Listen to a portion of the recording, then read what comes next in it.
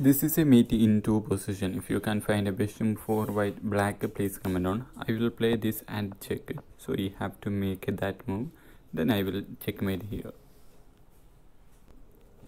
Can you protect this pawn and make a best move? Yes, I will play king in there because I cannot capture. So after this check I will play here. So he can any checkmate. So I can easily make a background checkmate and easily to promote this pawn.